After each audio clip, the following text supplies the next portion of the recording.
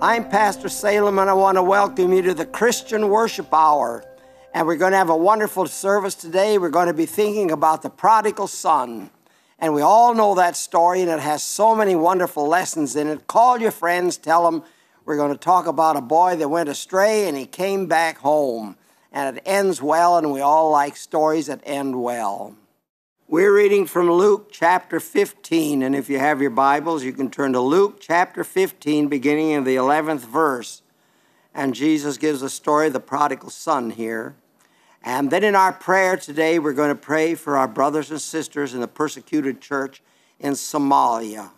Every month we pray for one of the countries, and this day it'll be Somalia. And that means that all over the world, there's a focus on that one Somalia. Just think of it, the whole world praying for one country, and the believers in that country will say, "Oh God, thank you for my brothers and sisters all over the world," and they'll feel strength and they'll get power. But we're beginning with the 11th verse. And he said, a certain man had 2 sons, and the younger of them said to his father, "Father, give me the portion of goods that falleth to me." And he divided unto them his living. And not many days after, the younger son gathered all together, took his journey into a far country, and there wasted his substance with riotous living. And when he had spent all, there arose a mighty famine in that land, and he began to be in want. And he went and joined himself to a citizen of that country, and he sent him into his fields to feed swine. And he would fain have filled his stomach with husks that the swine did eat, and no man gave unto him. And when he came to himself, he said, "How many hired servants of my father's have bread enough and to spare, and I perish with hunger? I'll arise and go to my father, and I'll say unto him, Father, I sinned against heaven and before thee. I am no more worthy to be called thy son. Make me as one of thy hired servants." And he arose and came to his father.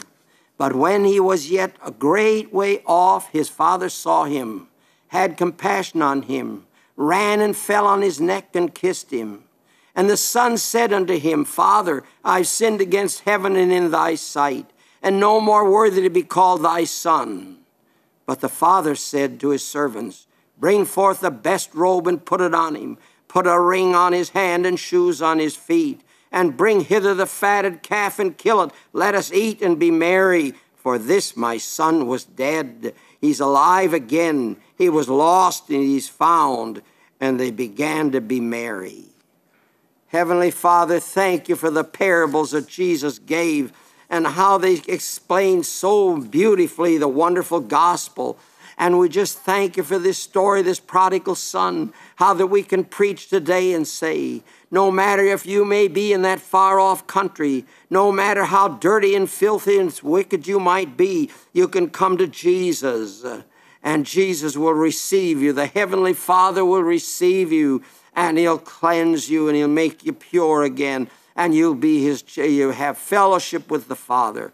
So I pray that there'll be many who've drifted away that'll come back today, and many who have never known you who will come to know Jesus. And now, Jesus, in heaven, we're praying for our brothers and sisters in Somalia. And we know that there's some have lost loved ones, put to death because they just absolutely would not deny Jesus. And some of them in Arabic will say, "Jesus is Lord. Jesus is Lord," and lose their head, and their mother's there, and their wife is there, and the children are there. And oh God, help them to know that you are there too. And though it may feel like they're forsaken, you never forsake us. You said you'd never leave us or forsake us, and you're always there. And so help them to know that you are there, and you're going to have the last word.